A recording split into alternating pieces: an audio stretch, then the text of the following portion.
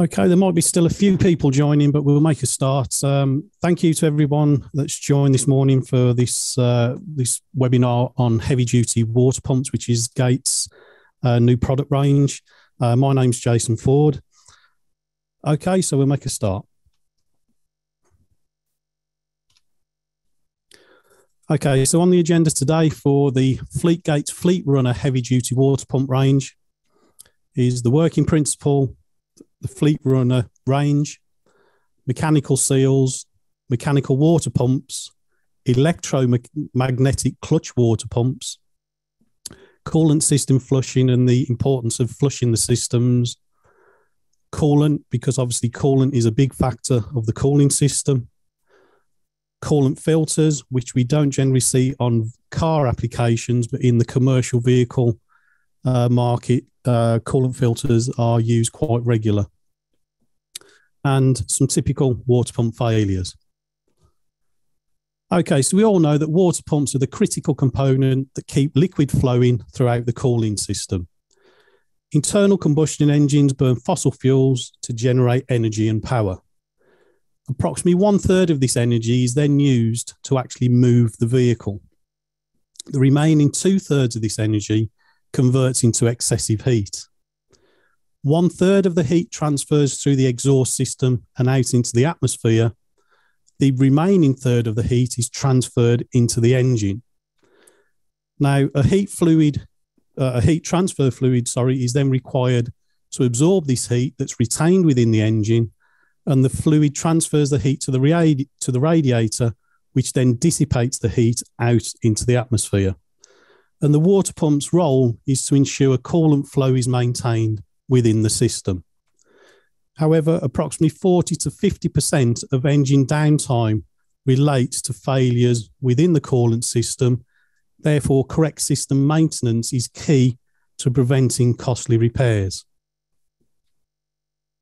Okay, so the Gates Fleet Runner range contains two types of water pumps. We have what's called a mechanical water pump, very similar to the car market water pumps. And we have electromagnetic clutch water pumps. As you can see, the clutch mechanism on the electromagnetic clutch water pump contains an electromagnetic clutch contained within the pulley. And here we can see cooling fins, which are required to obviously cool the system, the internals of the system, as the pulley is rotating, etc. And also you'll just notice here, there's an electronic plug, which obviously a wiring loom on the vehicle will connect to here to supply power to the electronics within this pulley mechanism. But the power is only supplied at certain temperature ranges within the coolant system. So mechanical water pumps, the water pump is driven by the accessory V-belt, the micro V-belt, whatever we want to call it. And the pulley is constantly fixed to the water pump shaft.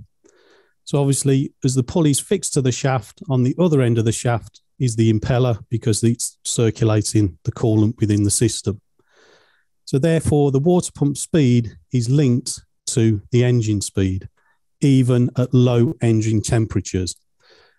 With the electromagnetic clutch water pumps, the water pump is not linked to engine speed, even though it's still connected via the accessory V-belt or the micro V-belt. Now, we still have the pulley and the shaft, but also incorporated in this system is the electromagnetic clutch mechanism, which engages or disengages dependent on the coolant temperature. So the clutch mechanism consists of a rotor disc, a magnetic carrier, and a cooling ring, which contains the cooling fins, as we saw in the previous picture earlier in the presentation. Now, this illustration is shown exploded view for training purposes, and the rotor disc and magnetic carrier will be inside the pulley. So this mechanism is contained inside the pulley. The only bit that you will see sticking out externally is the cooling ring and the fins on the cooling ring. Okay, so when the clutch is off, At normal operating temperature, or at normal operation, the permanent magnet carrier turns at approximately 60% of the belt and the pulley's rotation. So it's 60% because the rotor disc is not energized, which means there's no power supply because the coolant temperature is low. Now, what we need to remember here is a lot of these type of systems have been manufactured and designed to help with emissions. So because when the coolant temperature is low, the engine temperature is low, with having the rotor disc only rotating 60% of the time, therefore the shaft is only rotating 60% of the time. On the other end of the shaft is the impeller. If the impeller isn't rotating 100%, it means the coolant isn't being circulated as often. Therefore, it aids with helping to warm the engine up quicker, which helps with emission related issues. Okay, so when the clutch is on, so when the coolant temperature becomes to a certain temperature, obviously sensors sense the temperature, send a signal to the ECU, ECU sends a signal to the permanent magnets and supply power. The pump is then coupled to the rotor disc, so then the permanent magnet carrier will now ensure 100% output. So as we can see, when the clutch is off, the rotor disc and magnetic carrier are disengaged. When power supplied, when the temperature has risen and got to a certain temperature range, power supplied, the rotor disc and magnetic carrier are coupled together, they're engaged together, which then engages obviously the shaft. So the shaft is rotating 100% of the time as the pulley is being driven by the micro V belt, the accessory drive belt. And obviously on the other end, we have the impeller. The impeller is then circulating the coolant 100% of the time because the engine is at an operating temperature and it needs to be brought at too higher operating temperature and needs to be brought back to normal operating temperature. At normal operating temperature, obviously we maintain best fuel consumption, etc., best emissions. And obviously the cooling ring is incorporated. And obviously, as stated before, all this mechanism is contained inside the actual pulley.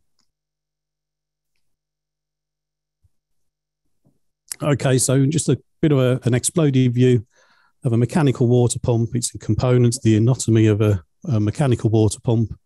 We have the pulley or the drive mechanism, a shaft. We have the pump housing. A seal is normally incorporated to use to seal against obviously the engine block. We have the bearing, which is to support the shaft. A mechanical seal, which we'll be discussing later. And obviously the impeller, which circulates the coolant. So some things we need to be mindful of is with the water pumps, we can see a cross section here. We have a vent hole at the top and something called a weep hole. Now, a weep hole is, as you can see there, a small drilled hole usually found at the lowest point of the pump when it's in its mounted position on the engine. Now, small amounts of coolant leaking from this weep hole is normal, particularly at startup after installation. After the installation period and the running period, then the weeping will stop. Now, many pumps also have a weep hole chamber, as we can see here, which is like a reservoir to catch and evaporate the coolant after it's passed through the mechanical seal during the actual initial startup and running in procedure. If large amounts of coolant are leaking from here, then an internal water pump seal has failed and the pump will need to be replaced. But the failure of this seal can be due to a couple of things which we're going to discuss. It can be due to installation procedures and also contamination within the coolant system. So again, we have a cross section of a mechanical seal. Now the mechanical seal contains a seat cup, a spring, a bellows, a retainer, a sleeve, and the two seals. We have what we call a static ring seal and a dynamic ring seal. And it's the faces in between these two seals that we need to protect from damage and contamination. another sideways view of the mechanical seal. Now, we have what we call a static seal, as we said, static seal, which is connected to the retainer side of the mechanical seal. The retainer, this section here, is pushed into the body of the water pump, hence static. Now, the static seal does not rotate. However, due to the spring pressure, it does move actually along the axis of the bearing shaft to produce continuous contact with the dynamic seal. Now, the dynamic seal rotates with the bearing shaft, so the bearing shaft will be through here, through the sleeve section here. So obviously when the drive is rotated, the shaft rotates, the pulley rotates, etc., and the impeller rotates, unless you've got the electromagnetic clutch, as we discussed earlier. But the difference between the two seals is one is static, it's held stationary, and the other rotates when the shaft rotates. That's called the dynamic seal. So we need coolant, a small amount of coolant, to pass through these seal faces, because coolant has got glycol contained within the solution. Glycol acts as a very good lubricant and cooling aid for the mechanical seals. What we have to remember is we've got the spring pressure pushing the static ring onto the dynamic seal, but we've also got hydraulic pressure from the coolant, which will be forcing against this plate here to push the dynamic seal also against the static seal. The coolant will produce a very thin film between the two seal faces. As we said previous, coolant contains glycol, which acts as a coolant and a cooling aspect and lubricating aspect to keep the seal faces protected. However, if we get contamination within the coolant in any shape or form, we can start to cause damage to these seal faces because the gaps are very, very small. And if we get damage to the seal faces, we get continuous leakage, and then the complete pump will need to be replaced. So water pump seal damage, the seal failure is the leading cause of water pump claims. And over 95% of failed seals had clear and visible evidence of coolant system contamination. Now, contaminants as small as 50 microns or 0.05 millimeters in diameter can cause seal failure. On average, in general, a seal face is around about 2,000 microns, 2 millimeters in thickness. 50 microns or 0.05 millimeter contaminants is around about the thickness of the hair on your head. But if we start to get buildup of these contaminants on these seal faces, then we can start to cause damage to the seal, score marks in the seal, which is irreversible, and then it causes leakage problems. So here we can see a new sealing ring surface. Now, these seals are manufactured to very, very high tolerances, so it's virtually like a polished sort of finish on the seal surface. And here we can see contaminants are starting to deposit on the sealing ring surface. And here we can see that contamination has caused score marks in the surface of the sealing. Remember, one is a static seal and one's rotating. So here we can see leakage paths on the seal with the score marks act as what we call leakage paths because the seal face is damaged. If this occurs within the water pump, then unfortunately it's irreversible damage and the mechanical seal will continue to leak and the water pump will need replacing. Also, you can just see a picture. You can see an overheating of the sealing ring surface. You can see the discoloration throughout. This could be due to either the coolant level is low in the vehicle, or during the installation process, coolant hasn't been drawn in between the seal faces to act as obviously a lubricant and to cool the sealing ring surfaces prior to the engine being started.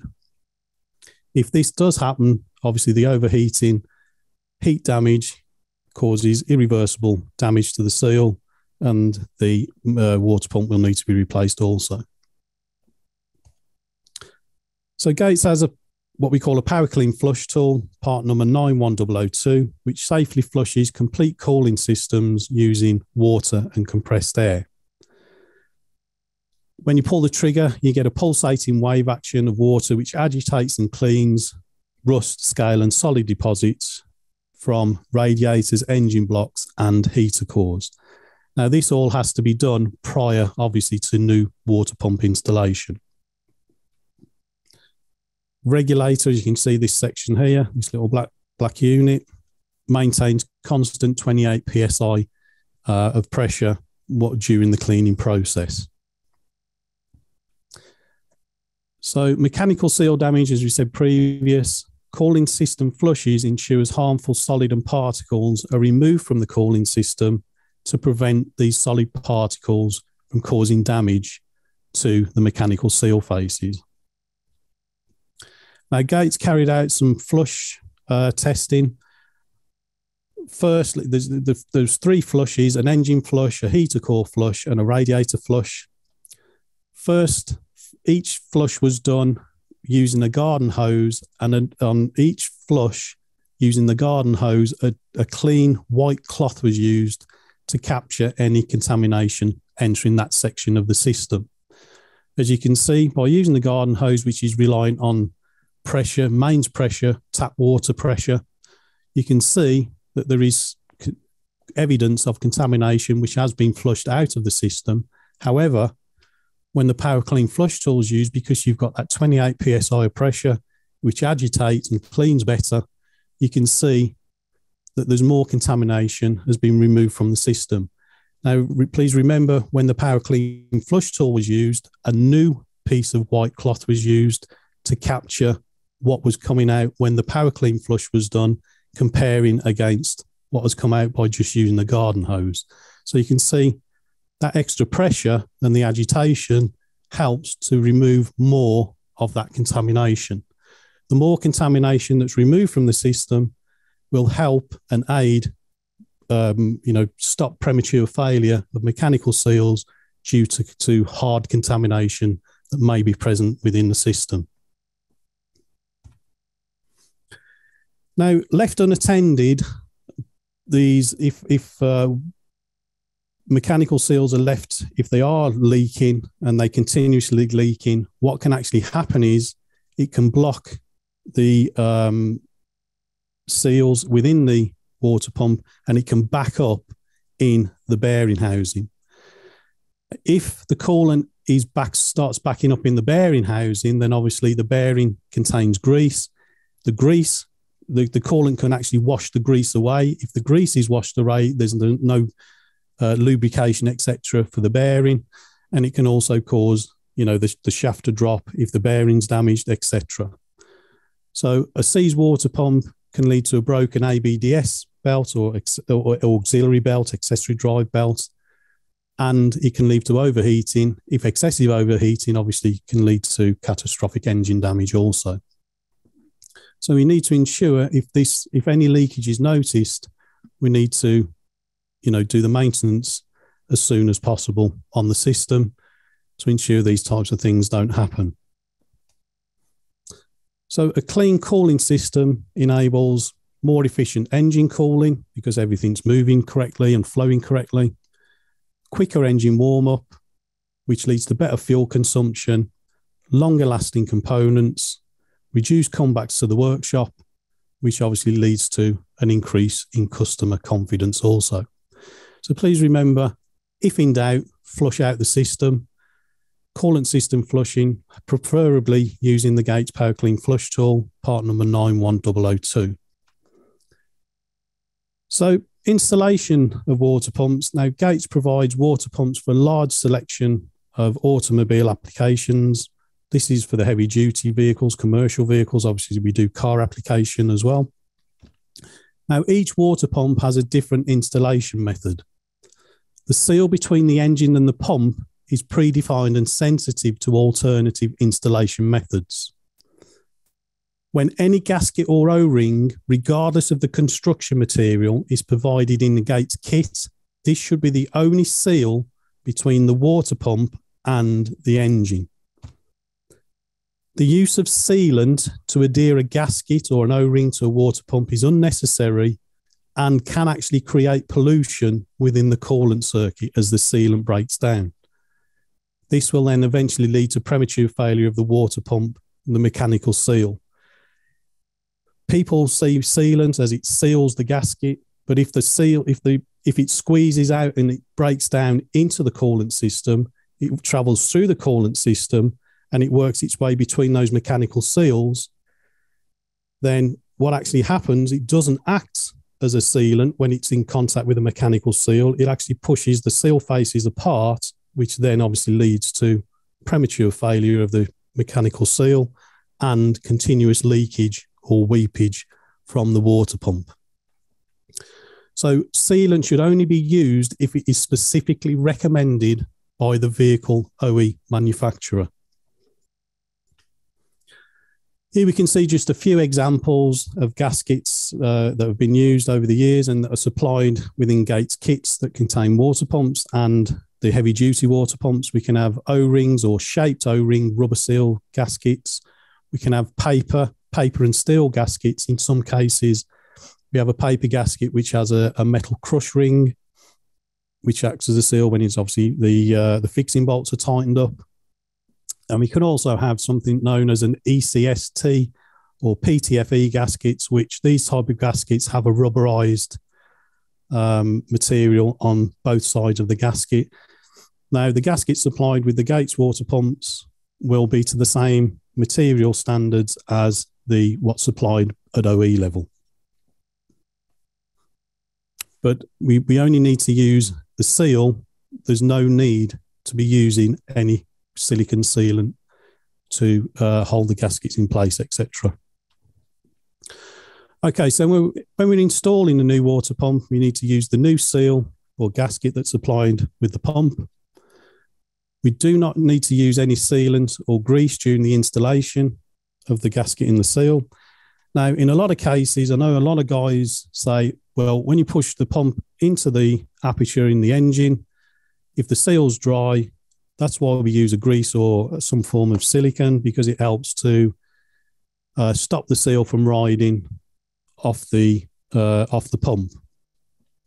In these particular cases, we can apply a thin film of the new coolant. Remember, the coolant has got glycol. Glycol acts as a lubricant, and it'll aid in the fitting process of a dry seal into the aperture on the engine. Now, here we can see some cases which we've had come back through their warranty department where, as we said previous, excessive use of sealant, the sealant breaks down, it flows through the system, and obviously the water pump is circulating the coolant through the system, and anything that may be contained within the coolant. If sealant gets in between the mechanical seal faces, you can see here, then obviously it's a lot thicker and it causes the seal faces to be pushed apart. Once the seal faces are pushed apart, regardless if you've got hydraulic pressure from the coolant and the spring force in the mechanical seal, it will not being able to cause the seal to seal correctly, and it will act as leakage paths, continuous leakage, water pump needs replacing, and the system would need flushing because there could also be other sealant contaminated within the system. Okay, so when we installing the pump, we need to obviously ensure that the engine aperture is clean, there's no contamination present. Locate the pump into the engine aperture. Ensure the water pump housing is seated correctly so it's square and true, it's not at an angle. Install the fixing bolts first finger tight. In some cases, people put one bolt in and tighten one bolt up and then put the other bolts in after.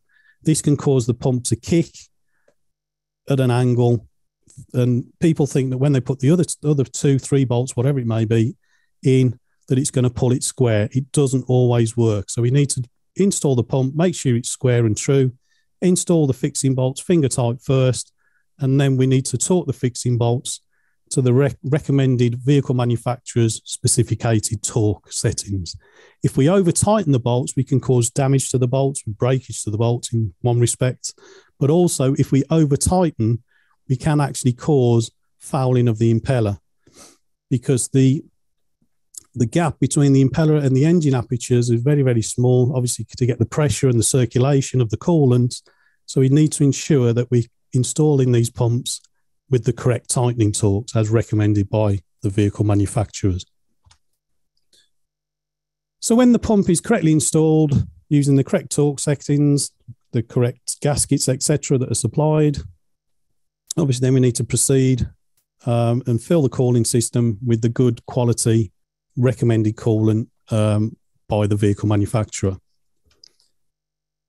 So here we can see as the coolant levels filling up, the cross section of the water pump, the coolant started to circulate into the pump. And even when the system is full, when the coolant system's full, the pump is full of coolant, but at this point, the mechanical seal has not yet formed. When we say form, we need to ensure that coolant has been drawn in between the two seal faces prior to engine startup. So in exploded view, we can see here, we should see a green band between the two sealing rings. At this point, we can see that the green, in this particular case, we've got green coolant all around the mechanical seal, but in between the two seal faces, we have a blue section. We need to get this green coolant into the blue sections to ensure that this protective film is protecting the mechanical seal faces. So how do we do that? So when the system's full, we've got the coolant back in, we need to rotate the pump at least 10 turns by hand. This will then start to draw the coolant into the mechanical seal. You can just about see there's a small green band starting to form. And then after the 10 turns or more, you can see the green band, which means that the seal is now made. And there is a protective film of coolant between the two sealing faces, the mechanical seal faces, the static ring seal, and that dynamic ring seal. So as we said earlier on in the presentation, dripping during the running in period is normal, and the dripping will occur. There's coolant still present within the seal chamber. The dripping or the weeping from the weep hole, this section, into the weep hole chamber where it collates. But this dripping will stop when the seal is formed. We can see, as we said previous, these blue bits were between the two seals is now green. So there's a film of coolant between the two seal faces, protecting the seal, and the seal is formed. The seal chamber is now empty. The coolant has stopped weeping from the weep hole and into the weep hole chamber. As we said, you can see the seal is formed because we've got the green coolant in between the sealing ring faces. The dripping has stopped, but any coolant that has dripped and weeped into the weep hole chamber reservoir will evaporate as obviously the engine warms up to normal operating temperature. However, if we have contaminated coolant in the system, as we can see from the brown sort of coloured liquid in this particular picture, the contaminated coolant may contain particles. It may even contain any silicate if silicate's been used and it's travelled through the system. There could be rust, there could be scale, but the contaminated coolant gets drawn in between the seal faces. The contaminants, whether it's hard particles, etc., cause damage to those seal faces. We get continuous weepage from the weep hole into the weep hole chamber reservoir. And when the reservoir becomes full, as you can see here, then the vent hole at the top of the weep hole chamber obviously starts to leak. And then we will get continuous weepage. And the telltale sign is a discoloured watermark bleed down the side of the water pump and down the engine. And this is the telltale sign that the mechanical seal has failed, and we can see the discoloured watermarks of the contaminated coolant which has caused the issue.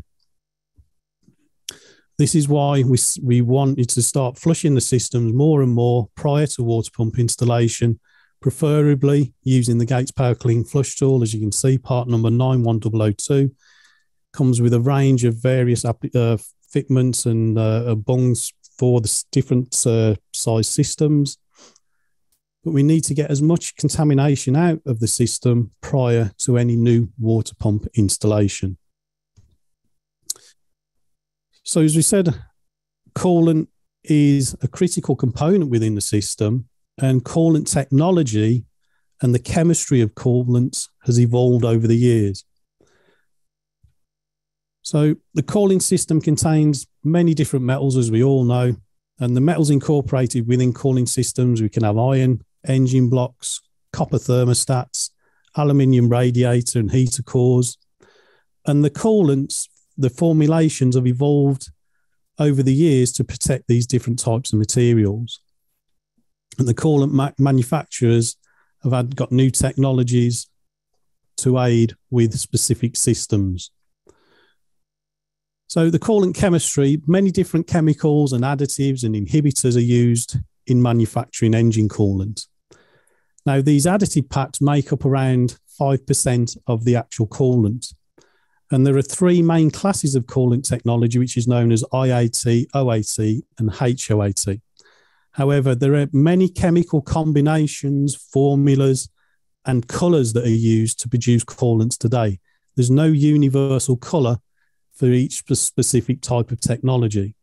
In years gone by, it used to be if you took a green coolant out, you put green back in. If you took blue out, you put blue back in.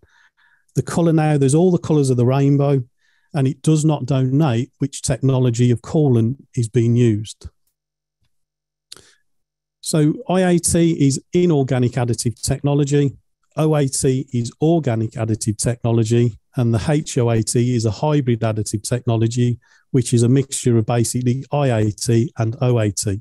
But the chemicals that are used to produce the hybrid organic additive, the HOATs, are specifically blended by chemists who know what chemicals in IAT and OAT formulations can be mixed together to produce a HOAT or hybrid additive technology coolants. So the coolant chemistry, one or more different type of corrosion inhibitors may be found in different types of coolant. And these corrosion inhibitors and additives from one coolant technology can negatively affect inhibitors held within another type of coolant technology. Just as an example, we can see silica protects aluminium while borate corrodes it. Now, corrosion could begin well before 6,000 miles into a water pump's life. So a vehicle could be back in the garage, a leaking pump, clogged heater core, clogged radiator, etc., etc. Now, one of the big problems is around 70% of intermixing of an incompatible coolant during what we call the topping off or the topping up during services or during maintenance checks of weekends, whatever it may be, can lead to contamination of the coolant. If we mix incompatible coolants, we can actually cause issues, chemical reactions within the system, which cause issues, silicates to drop out of the substance, of the coolant substances. And these silicates that drop out are like gel type substances, which can cause damage throughout the system. Now, one thing we need to be aware of with commercial vehicles is the coolant technology that's been used over the years is slightly different to some of the car sort of applications. With car applications, it's been you buy one container and that's what the container that you use to put into the system. With commercial vehicles, the a couple of types of systems that are used. One could be the coolant is used the same as a car, but the same style as a car, supplied in a container, which you just pour directly into the cooling system. It contains glycol and the inhibitors or the SCAs, supplement coolant additives.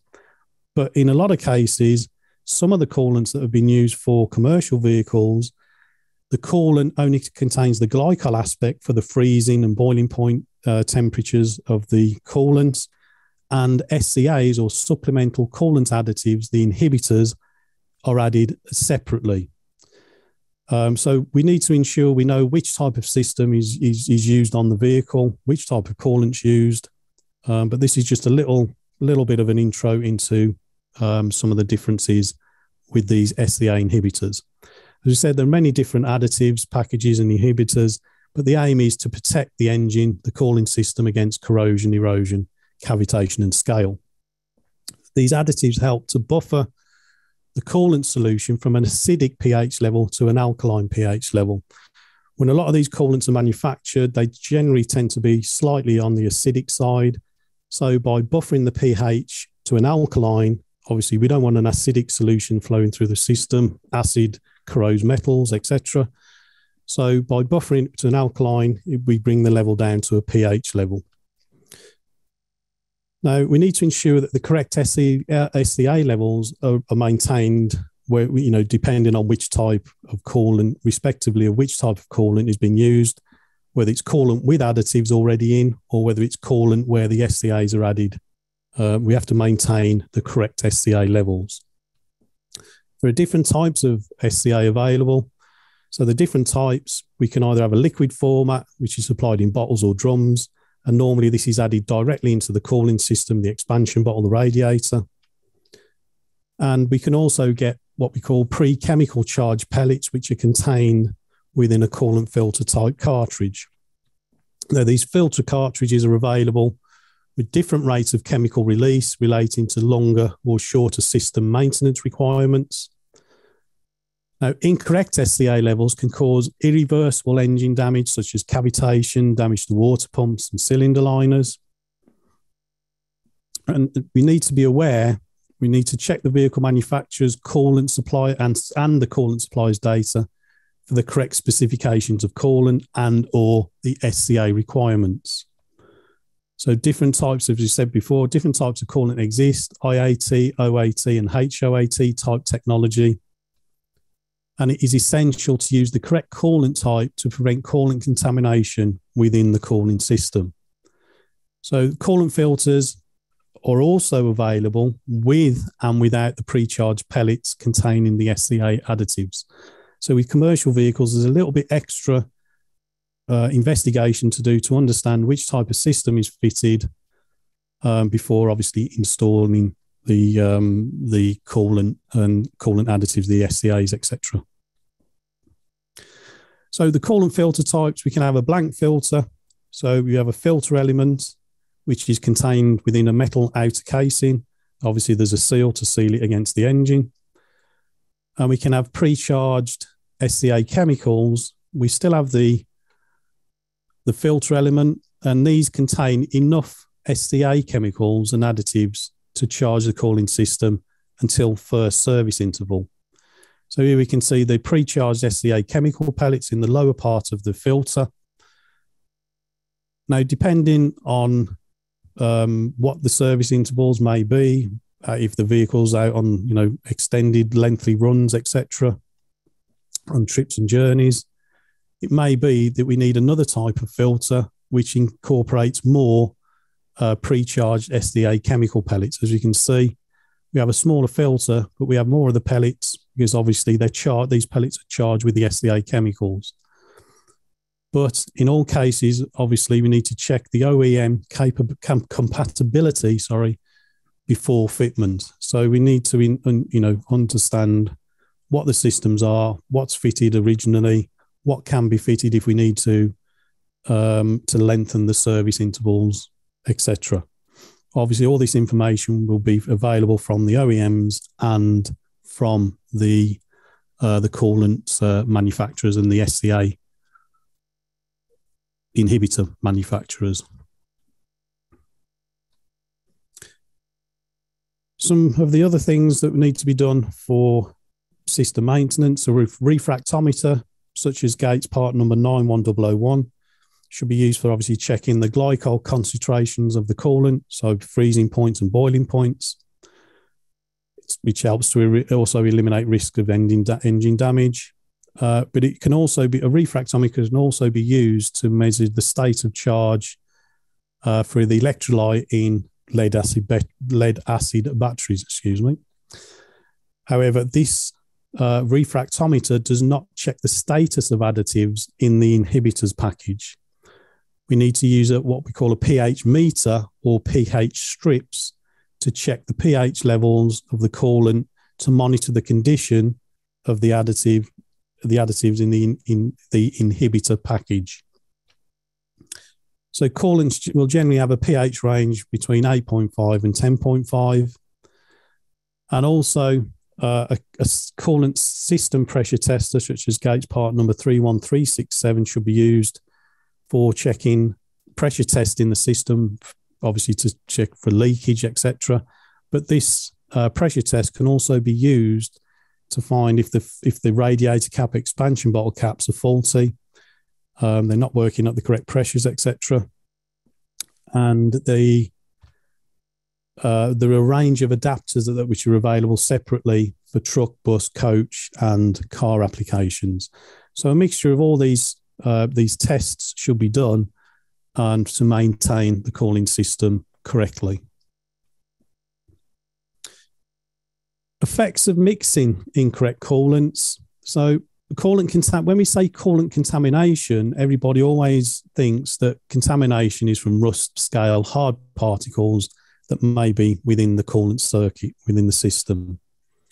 But coolant contamination, as I said previously, can also occur when incorrect coolants have been mixed in the cooling system during topping up the system can generally be the cause. So what happens is we get chemical reactions causing silicates or phosphates to separate and fall out of the coolant solution, which then deposits like a gel substance within the cooling system. This gel-like substance obviously can damage radiators, heater cores, and water pumps. There's two big sieves within a cooling system. We have the main radiator and we have the heater core.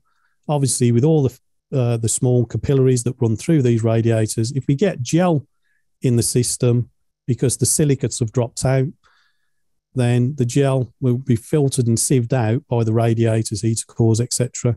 We can have heating issues, the engines overheating, or we can also have, or we can have issues with no heat coming into the cab of the driving area.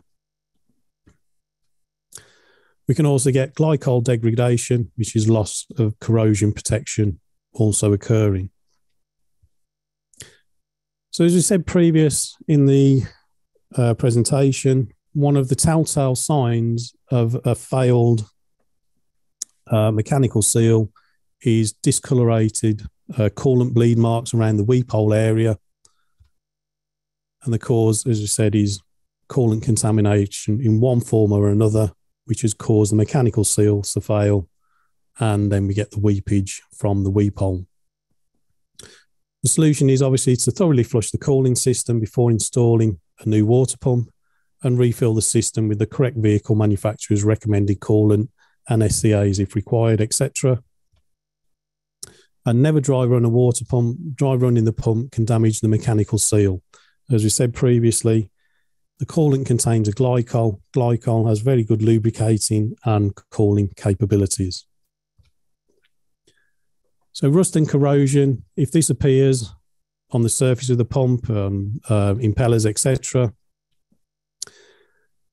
obviously it will make the less effective in circulating the coolant. And this can be due to contaminated coolant, non-compatible coolant, or intermixing of the different types of coolant chemistries and technologies.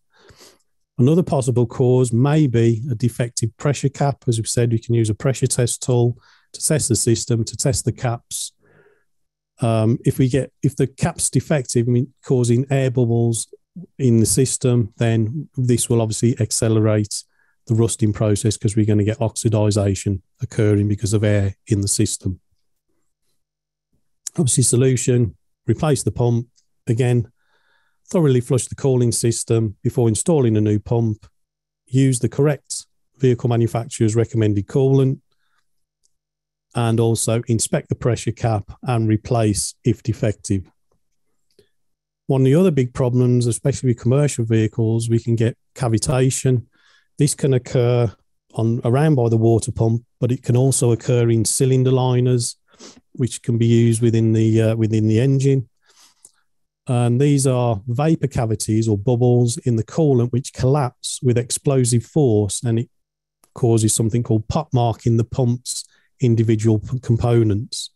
In this case, you can see the body of the pump has been affected, and the pot mark areas will then corrode because there's no actual protection from the coolant and the inhibitors to protect the metal surfaces. So the formation of the bubbles at the coolant inlet side of the pump.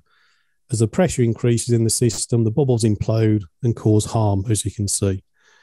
So it can be due to insufficient coolant inhibitors. The inhibitors have depleted, which are no longer protecting, as I said previous. The solution: replace the pump.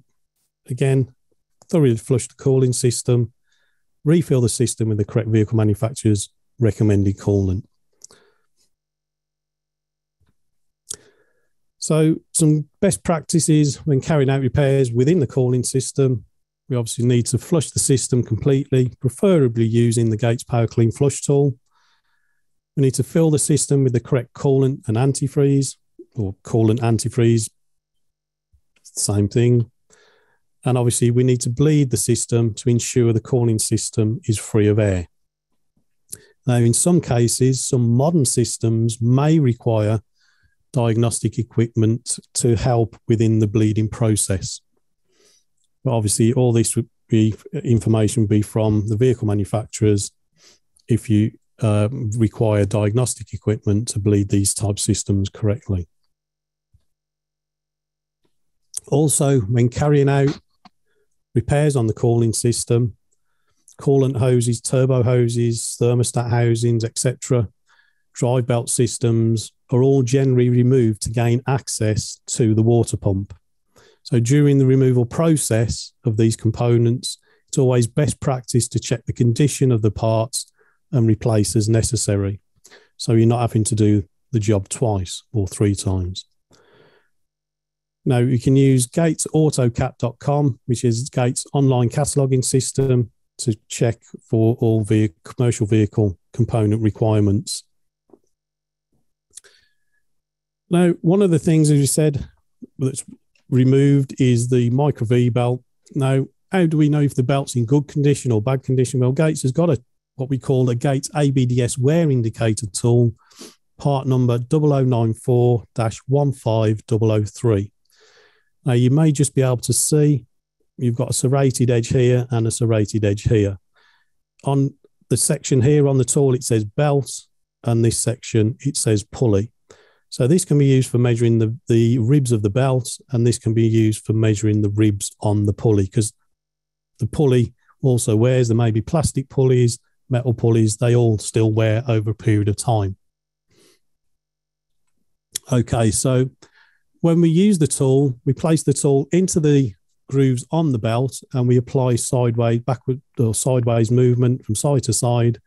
A lot of people think, oh, it's like a comb, and you check along the grooves of the belt. That's not correct. As you can see, as the tool's being used here, side to side movement is showing that there's excessive play between all of the ribs on the belt, which means the belt is worn. So we need to stop. If we install this belt as it is, the one that's been tested, we would get something called rib topping, because the belt ribs aren't mating with the pulley ribs correctly. So we'll get movement from side to side on the pulley. Now, just 5% of belt wear can make a belt slip, especially when it's under load. A correctly mating belt, so when the sides of the ribs are in good condition, they mate with the ribs on the pulley, so we get 100% contact and we don't get the side to side movement. So by using this tool, we can establish whether the belt is worn or not. So please remember, the wear indicator tool for micro V belts or serpentine type belts, part number 0094-15003. Now, Gates Fleet Runner range, which is for the specialist range for truck, coach and bus actually, contains a V-belts, power band V-belts, power band notched V-belts, micro V-belts, and cool runner belts. The cool runner belts are used for vehicles which use refrigeration systems on the vehicles. Gates Fleet Runner range also consists of belt kits which contain belt and tensioners and idler pulleys. Tensioners and idler pulleys boxed separately. Also cooling hoses, turbo hoses, fuel line hoses for truck and bus, and also thermostats, and obviously the range is now including water pumps, as we've seen previously. As I said earlier on, GatesAutoCat.com is Gates' online catalogue system to check by vehicle make, model, part number, if you have a Gates part number, or if you have a competitor number or a vehicle manufacturer's OE number, you can enter the number into the system to get to the Gates, to do a cross-reference to get to a Gates part number. What we need to ensure when we're checking for commercial vehicles, you can see the icon here is highlighted heavy duty. If we want car or motorbike, we have to click on individual separate icons. But for Fleet Runner products, we need to click the heavy duty, and then we can make the relevant searches. Gates also has a mobile app which can be downloaded onto tablets or smartphones, free to download either from the Apple App Store or Google Play, depending on the operating system of your tablet or smartphone. Once downloaded, you can get the same information that's contained within the online catalogue system, which you generally use a PC for. But the beauty of this is when you've got the app on the phone, if you're having trouble locating a part or viewing a part, you can get a picture of the Gates part, as you can see here on the phone or on your tablet while you're standing at the vehicle or you're underneath the vehicle, to marry up the components to ensure you're getting the right parts sent. And we also have Gates Tech Zone, which is Gates' online technical information centre, as you can see, which is gatestechzone.com. You just need to ensure you select the correct language, select products, heavy commercial vehicles, and then you'll get the drop-down list, which shows the range of parts available. Also, within the gatestechzone.com, there is a download center where when you click, it will ensure you've selected the correct language. Click on the downloads tab at the top up here, and then you'll see brochures, catalogues and manuals that are available to download. And here are just some examples of the pages contained within these downloads. So you can download those as a PDF file, which you can view online and view on your PC, your smartphone, whatever it may be. And you can also print these pages off, depending on what you actually want to do with the information. Okay, so just a reminder on some of the websites available. We've got www.gates.com. We've got www.gatesautocad.com, which is the Gates online cataloguing system. And we've also got the www.gatestechzone.com, which is Gates Technical Information Centre, online technical information centre. Okay, that's it from me. Thank you very much to everybody that's attended this morning. I don't know if there's been any questions come through or anything on the chat at the moment.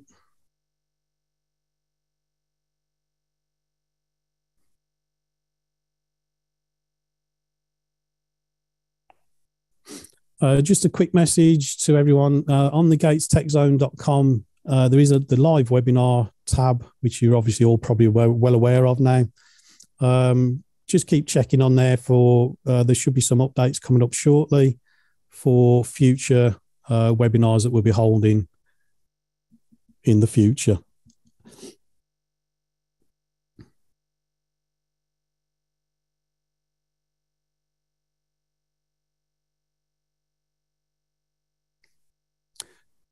So, okay, guys, well, thank you to everyone again who's attended, and we'll hopefully see you shortly in the future at another webinar. Thanks, and I hope you all have a good weekend and keep safe, everyone. Thanks, and bye for now.